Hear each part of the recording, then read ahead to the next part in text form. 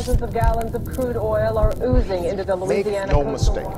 We will do whatever's necessary. What an impact. This is a crisis. I'm just a commercial fisherman. My whole life is based on Have this. we brought in the best and the brightest of all the minds that could deal with this?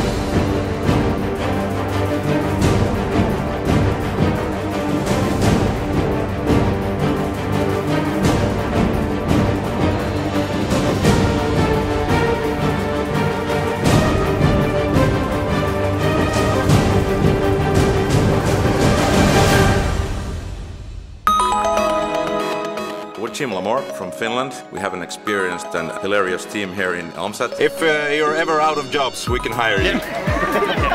We have a brush technology here to demonstrate, which is a new innovative concept based on the old proven technology we have in the company. My title is Vice President of Special Projects. We're really the worldwide leaders in oil spill response equipment and also training and technologies, particularly in the Arctic regions. We have approximately 200 patents in our portfolio right now for the brush technology.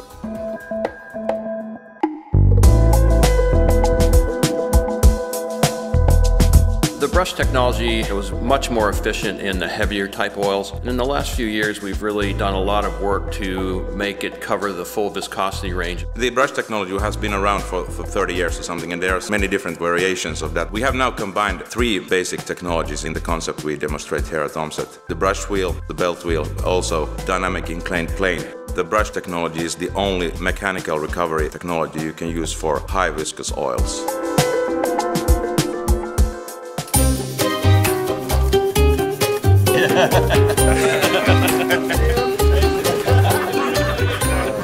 Yeah, this is half of our job is to joke around. It's going to be a dance later on today, performed by Jeff from our team. So looking forward to that. Ow! I feel good. You knew that I would now. Gary is he drives really the team, you know, he is not shy. He never hold back. That's one tricky thing in this market, that actually you sell things that you hope you never use. In the optimization round, we have gathered decent amounts of fluid, a little bit less than expected. What surprised us was the extremely good efficiency rate we got back, and that gave us confidence that we are on the right track here. That's typically a bottleneck when you're out on the sea and you have too small storage space for the recovered oil. So we don't want to fill that with water. We want to fill them with pure oil and leave the water in the ocean.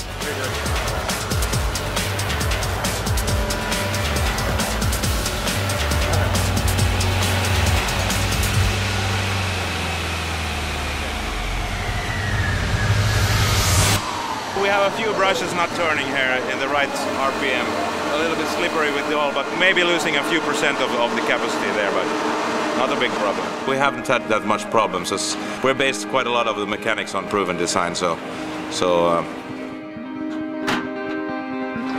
Stay positive. yeah. Everything was done in 1.5 months, so it was a huge push, and we had people working day and night for this for the last 1 month before shipping. There must be a huge amount of oil in front of that skimmer. Right in on the... Let's leave the water in the oceans, pick up the oil.